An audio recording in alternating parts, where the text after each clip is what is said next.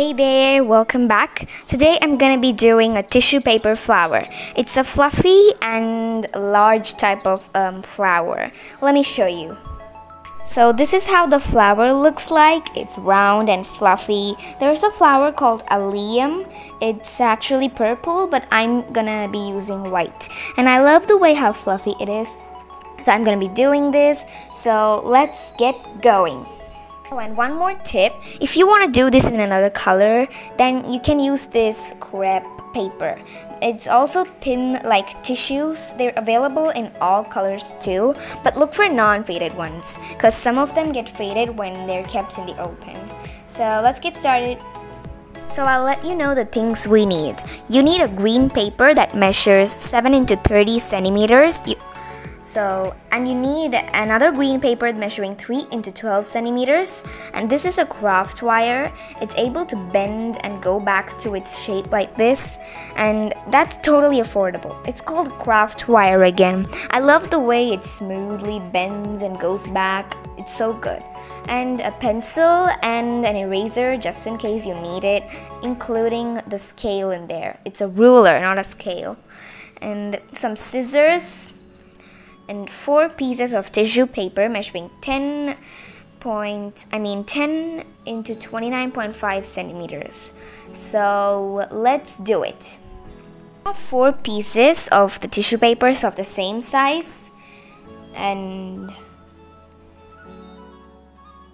now I fold it in a way like up and down, like slanting, not slanting. You'll see, and those Chinese or Japanese fans are designed in a way like up and down, right? So you know they're folded up and down in a different way. So I fold it fully, so it should look like this. Now I tie it using a craft wire like this. You just fold it in a half like that over the tissue paper, the folded tissue papers. And now I twist the wire like this to form like a stem, a silver stem. And be careful while twisting it because the ends are sharp. So it's half looking like a half flower. Now we stretch the ends towards the other ends like this. Now there's a top layer of the tissue in there. We'll try to find it. And now you pull it like this to form like a rose.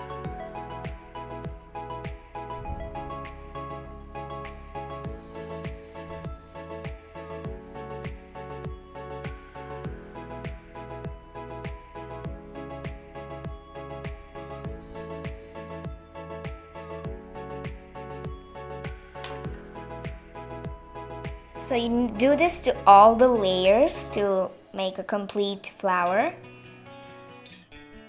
I'm reaching the end, and that's the 3rd layer. I have 1 more layer to finish. And do this slowly so that it doesn't unexpectedly tear, and which you don't want.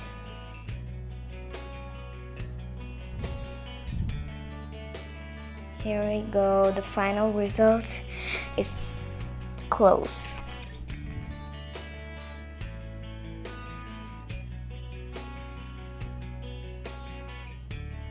Don't press it too much like that.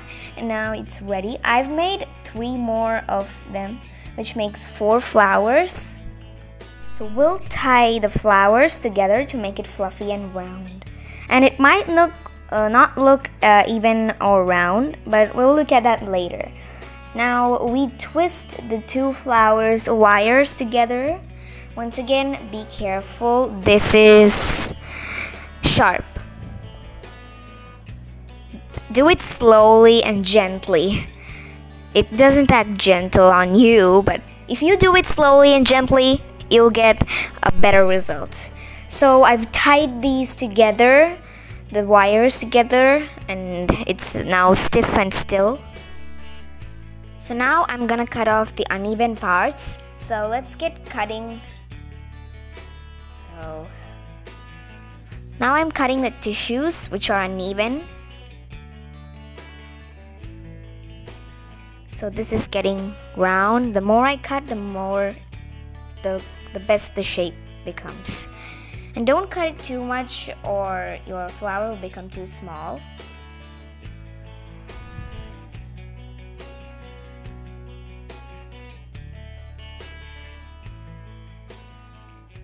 And keep doing this in the middle or your flowers will spread all over.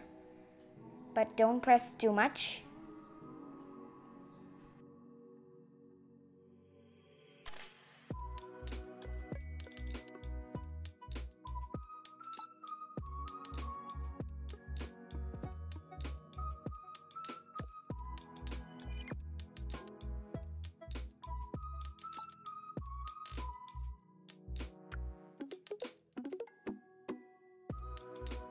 So I've cut this beautiful flower into a round shape. So next we'll tie the stem.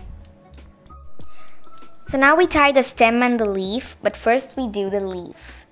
We'll fold it into a half and I'll make it even, and I'll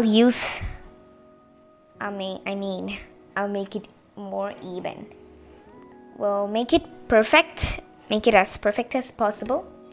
So now we have this half, and I use a pencil to trace the half of a leaf. I'll show you. So draw it gently and neatly and perfectly. And have that extending stem here. And it should look like this. Now I cut it out. Make it perfect.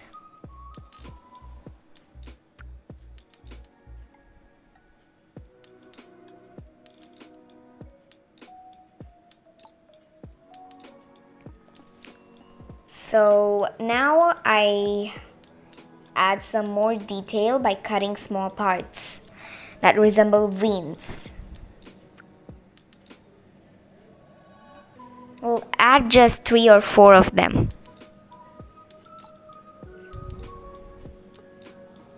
And we cut the other side, and now we go to the stem. So we actually roll the stem like this, starting from the corner.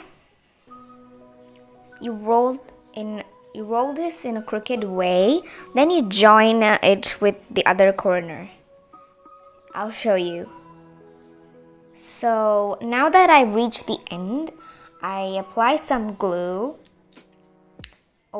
then I stick the roll over the flat part like I've done that. So we've got it. So now I cut these edges which are peeping out, and don't make it too short. Now I fold the leaves ending part to the back side like this. I stick it like this in here. I stick it, and stick it low if your flower is too big. Now I applied some glue on the edges of the stem, and I insert the wire into the stem and stick the glue part under the flower. And your flower is ready. You can wait for the glue to dry. I love the fluffiness of the flower. So guys, it's ready, and it's been like a month since I did these 2 flowers, and so that's why they're looking a bit old. So look how pretty this looks.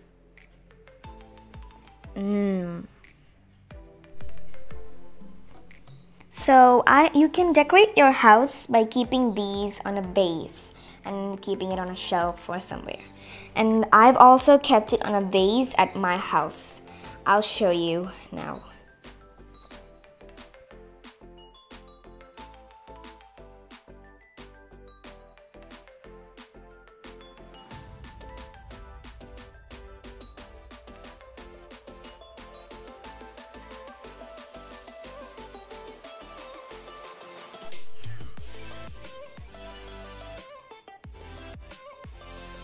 So guys, I hope you enjoyed this video. If you did, then let me know by giving a like in 3, 2, 1, go!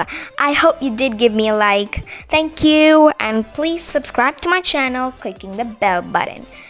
Thank you, and thanks a lot, and bye!